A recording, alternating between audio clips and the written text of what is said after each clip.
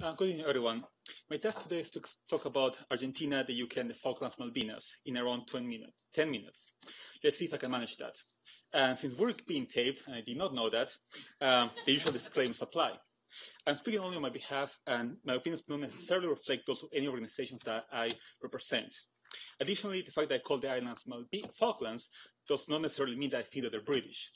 I call them Falklands when I speak in English, just like I call them Malvinas when I speak in Spanish. It's just easier. Now, with that out of the way, let's start. I was thinking of a way to properly jumpstart this analysis, and I found this little jewel online. Oh, it's folded. There we go. So, this is a graph by the British newspaper The Sun, published in March 2015. Now, okay, I agree that The Sun is not the most respected British British media outlet out there. But for the purpose of presentation, it helps get my point across. We know that in 1882, the UK and Argentina fought a brief war over possession of the islands. The British military ultimately defeated the Argentines, but the government in Buenos Aires, regardless of the party in power, continues to claim that the islands are theirs, so they continue to call for negotiations. Now, in April of last year, President Kristina Kirchner went to Russia to meet with President Vladimir Putin. The two signed a number of agreements. This prompts speculation that there could be a new war over the Falklands, and some extreme analysts speculated that Russia could support the Argentine military against the British by providing them high-tech equipment. Hence, you can see the chart where they discusses the Argentine Air Force, that according to the chart, the Argentines have Mirage warplanes, they have leased 12 Sukhoi Type 24 long-range bombers from Russia, and they're going to buy Israeli Kafir warplanes. Now, anyone who has studied the Falklands War knows that the Argentine Air Force was a critical component of the operations during that conflict. They disabled or sank British vessels such as the HMS Atlantic Conveyor, the HMS Coventry, or the HMS Sheffield. On the other hand, you see the British military currently deployed in the Falklands, including its vessel, the HMS Clyde, which is a key component of the UK Navy's South Atlantic patrol strategy to protect British overseas territories in that part of the world. And now let's look at both sides in greater detail. Okay, let's start with I admit that the British military is not my expertise, so I'll give some general remarks about them. Back in 2015, when there were rumors that Argentina was going to get Russian warplanes, there were reports that the UK was going to beef up its military presence in the islands. However, at least from what I can tell from open sources, this has not happened. The only acquisition that I can tell that has happened are the purchase of new Giraffe A and B radars, a deal that will cost around $74 million. I have not heard of any new troop deployments to the islands. The number of the personnel there remains around 1,400. And the only vessel permanently deployed there is the HMS Clyde. In other words, if the UK government perceives any Argentine rearmament as a threat, apart from a couple of declarations by British policymakers, no major deployments have occurred. Okay, Argentina's Air Force. The Argentine Air Force actually retired its Mirage fleet in September 2015, some of which date back to the 1970s and flew during the Falklands War. We're talking about 8 Mirage Type 3, 8 or 9 Type 5. The problem is that the Air Force is now without a cornerstone of its air defense strategy, as the government simply does not have the money to buy new warplanes. So you remember how in the first chart I talked that the Sun showed that they had purchased apparently warplanes from Israel and Russia? None of this has happened. They have not leased any bombers from Russia. They have not bought any Kafir planes from Israel. The situation is actually so dire that when President Mauricio Macri, the new head of state, was inaugurated last year in December, I believe, Argentina had to ask neighboring Uruguay to have some of its warplanes ready to fly over Argentine airspace in case there was some kind of emergency, because the Argentines did not have enough planes of their own to fly over Buenos Aires. This actually happened right now when President Obama landed in Buenos Aires. Air Force One can fly up to around 14,000 meters. The warplanes that Argentina has right now only can fly up to 8,000 or 9,000 meters. So the Argentines had to ask the US Air Force to provide a couple of F-16s to fly with Air Force One to protect the plane, because the Argentine warplanes simply cannot get that far up. Nowadays, the only thing I can say about the Argentine Air Force is that they're focusing on domestic products.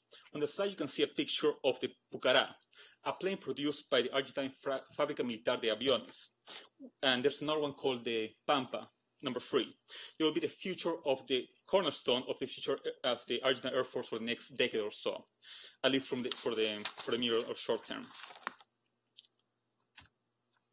Now, about the Argentine Navy. They are actually doing a little bit better, at least compared to the Air Force. For example, they have successfully fixed one of their submarines, an old TR-1700 Coalescent 1. This is a diesel sub, by the way. They have also signed a deal with a shipbuilding company called Rio Santiago for an undetermined number of OPVs. The only acquisition that actually has happened over the past 10 years or so actually happened 2 years ago, when the Argentines bought 4 vessels from Russia. They are, and I cannot pronounce this name in Russian, I apologize, Neftegas class multipurpose ships that will be utilized for search and rescue operations and scientific research in the Antarctic.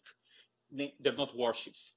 And they docked in Buenos Aires just this past December, and you can see a picture of 2 of them over there. And unfortunately, the internet doesn't want to work with me, otherwise I will show you this really cool video. But what the Argentine Navy is doing is they actually are testing some of their old missiles. Back in February, they tested 6 M38 Exocet missiles that date back to the 1980s. They fired them against a decommissioned tanker called the Ingeniero Julio Kraus. Now, this is what happened. They fired, and this is what I've learned from open sources and asking some of my friends. They fired 6 missiles. 2 hit the target and exploded. 3 missed the target and they kept going. And 1 exploded before it hit the target. It actually exploded up in the air. So we're talking about 12-6, a 33% success ratio. And then they send a submarine to fire a torpedo for the killing shot. I see some people here in uniform, and some of you may deal with military testing, so I will leave it up to you to discuss how to interpret this test, whether a 33% success ratio on missile testing is good or not. It's probably not, but I should, I gotta give them the benefit of the doubt. And okay, so very quickly, what has been going on in Argentina lately? Well, they have a new head of state, like I said. Mauricio Macri was inaugurated last December. He seems to be pushing for a 180-degree turn when it comes to Argentine foreign policy. He has put agreements with Russia on hold. For example, Russia was going to help Argentina build a nuclear energy plant and a hydropower plant. These deals are currently being revised, is the terminology that the Argentinos are using. Nevertheless, in spite of this changing leadership, the Falklands issue is part of Argentine national identity. So it will be political suicide for any Argentine head of state to not declare that the islands are Argentine every now and then. Hence, it came as no surprise that President Macri asked the British government for negotiations over the islands this past January the 3rd. However, I will stress once again that this is meant for internal consumption. Macri will be heavily critiqued by the military and by any opposition party for not being patriotic enough if he did not declare now and then, every 5 months or so, that the islands are Argentine and the UK should jumpstart negotiations, blah blah blah. As a response to Macri's request, the British Secretary of Defense, Michael Fallon, went to the Falklands in February. This is the first time in 14 years that SecDef from the UK has gone to those islands. So this is not coincidence or routine. This was the response from the UK government to the Argentines, that they were willing to discuss anything about the islands except for sovereignty. So, moreover, Argentina is approaching the US. As we all know, President Obama is right now in Argentina. When they met yesterday, the US leader said that the United States, and I'm quoting him, the United States stands ready to work with Argentina through the historic transition in any way that we can. Now, even though the Presidents Macri and Obama did not talk about the islands, that was not part of the agenda, the Falklands issue will not go away, particularly as energy companies like Rockhopper continue to find oil off the shores of the islands. Just last January, in the Isabel deep well, Rockhopper discovered oil. We're talking about, and according to open sources, 480 million barrels of oil, give or take a million. Obviously, if there's some kind of oil reserves, significant oil reserves, this is going to push the Argentines to demand more eagerly for some kind of negotiation to discuss sovereignty over the islands, so they can profit from it. So some final remarks, since I'm running out of time probably. As I said in my remarks, the Falklands are part of Argentina's national identity. and the 1982 war is still very fresh in the minds of the population. So the government, regardless of the party in power, will continue to request for negotiations. We're essentially at the diplomatic stalemate because the UK is not going to discuss sovereignty, particularly as a 2013 referendum in the islands demonstrated that most of the population that live in those islands want to remain part of the UK. In terms of the possibility of war, both sides are actually fairly militarily weak. And I'm sorry if I offend anybody from the UK, but no, they're relatively weak, at least compared to 10 years ago, which means that the likelihood of an Argentina-provoked attack, to be blunt, is minimal, as they do not have the equipment for it, like an air force, or the willingness to engage in a new conflict, as they will likely suffer a new defeat. The window for successful Argentine attack will close in the coming years, as the UK military expands again with its new carrier, its F-35 warplanes, etc., etc. I will stress once again that the February Exocet missile testing should be regarded not as aggressive in any way, shape, or form. This is just the Argentine military trying to show to use some of its old equipment because they cannot afford to buy new ones from any kind of outside source. President Macri will hopefully bring a more constructive dialogue with London. However, he will continue to request negotiations over the islands. Moreover, I should add that the islands should be inevitably placed in the global great game. Case in point, the 2015 suspicions that Russia was going to somehow support Argentina if the Argentina tried to attack the islands or invade them once again. And yes, I'm going to conclude by talking about saying that yes, there's always a case of some kind of unforeseen incident that will provoke some kind of incident, jumpstart tensions. Just a few weeks ago, the Argentine Coast Guard shot and sank a Chinese fishing vessel that was illegally fishing in its EEZ. I could foresee a similar incident with the islands. For example, if an exploratory vessel from some oil company deviates a bit too much and enters Argentine territorial waters. I do not think that Argentina will attack this hypothetical vessel, but it could jumpstart an unnecessary diplomatic incident. So, thank you very much for the opportunity to speak to you tonight, and I'm certainly open to any and all questions, comments, and all respectful criticisms. Thank you. I'm going to keep that here because I like comedy. Sure. Thanks. You mentioned the Pucará and the Pampa 3. The one I didn't notice you're mentioning was, I thought there was about a squadron of A4Qs that were also assembled at the Fábrica Militar, right? Like they have 7 of those, and they're not operational right now. None okay. of them. They don't have spare parts for them, so they're all grounded. I forget what base they're at, but actually when Obama went to Argentina, they were talking about how, if they can fly some of those, but none of them, as far as I can tell, are operational. So they had to request the U.S. Air Force for support. So the quick follow-up then would be the factory, the Fábrica Militar in Cordoba. Is there anything going on there now? Not that I can tell, no. They have plans to upgrade the Pampas and the Pucarás, but even that deal, as far as I can tell from some of my friends, even that deal's kind of shady. Right now, the military industry, Argentine military industry is pretty in dark conditions, only jump-starting thanks to Macri. The only deal that I know has been signed is Rio Santiago to fabricate the OPBs, to construct the OPBs. When it comes to airplanes, they're going to try to fix the Pampas and the Pucará, but even that may not happen for the immediate future. So they're just relying on whatever few warplanes are still operational, but definitely the ones that you're talking about. I looked them up, and they're not operational. I think there's like 7 of them.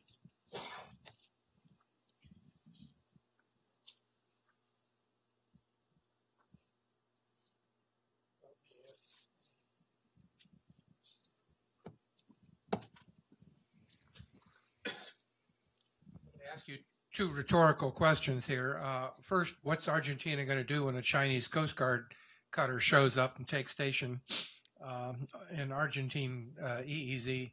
And secondly, is there any linkage between the apparent last-minute decision for the president to visit Argentina with does that have any connection to the Chinese fishing boat incident? I will answer your second question first. No, the Argentine visit was planned months in advance. So it was just like a coincidence that happened before the Chinese fishing boat incident. When it comes to if China is going to deploy any kind of, the Chinese Navy somehow appears off the coast of Argentina, the Coast Guard appears in Argentina's EC, Argentina will probably just back down a little bit, and just because they don't have the maritime, the naval platforms to somehow like challenge the Chinese, one, and two,